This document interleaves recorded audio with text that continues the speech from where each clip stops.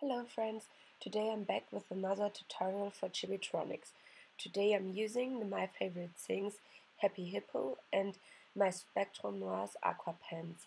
I'm using them for the first time. I stamped my images using some Versafine black ink and stamped them on watercolor paper from Crafter's Companion. I also stamped a balloon image with some StazOn ink on acetate because I will need it later. To create a nice blend, I'm putting my color to the darkest places of the image and blend it out with my watercoloring brush. In the top right corner you can see a little chart I've made for my aqua pens. This is so I can decide easier which colors I want to use. For each coloring medium and inks I like to have a color chart. It really saves me a lot of time. I wanted to mention that this video is a little bit different than normally.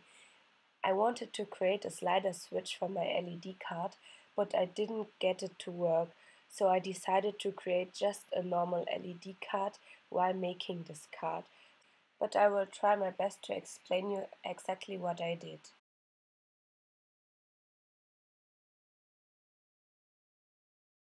Now for my background, I just scribbled some sparkle pens from Spectrum Noir on top of my watercoloring paper and then blended with my watercoloring brush.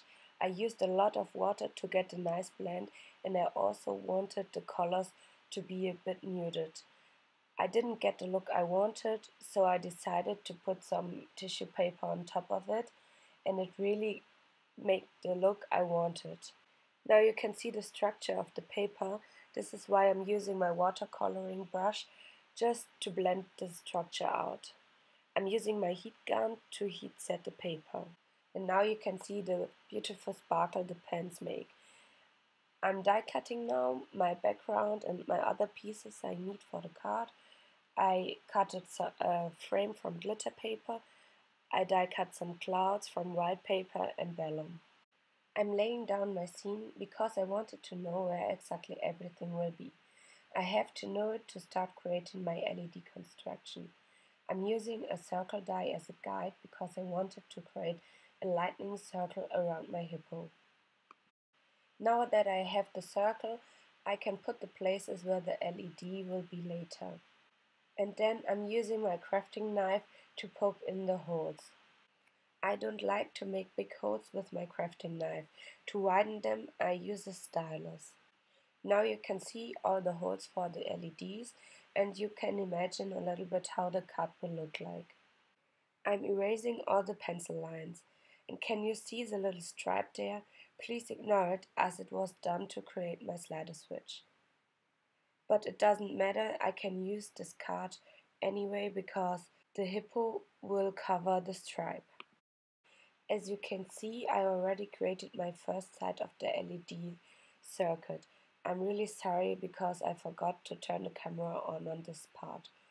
But this is the same procedure as every card when I create LED cards. You create your first side of the LED circuit and then you create the other side.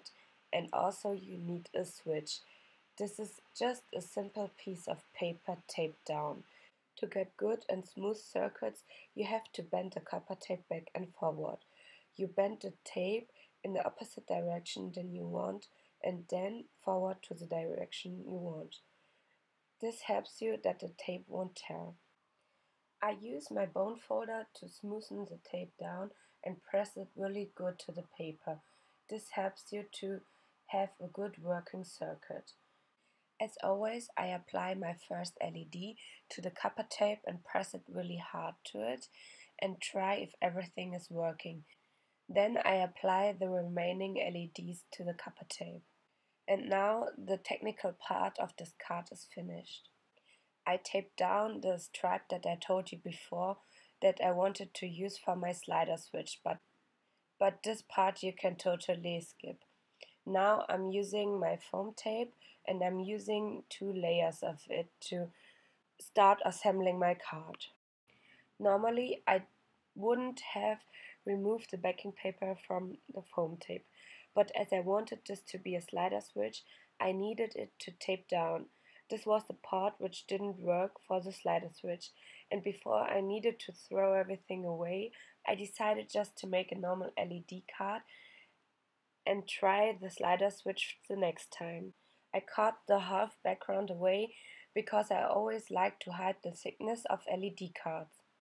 The frame I'm taping now with foam tape is just one layer of foam tape. At the bottom of the card I glued down a second layer of foam tape. I'm sorry I missed filming the part where I glued down my background on top of the LED circuit again, but you can see how it looks finished. I use my glitter frame just as the guide where I want to apply my card panel.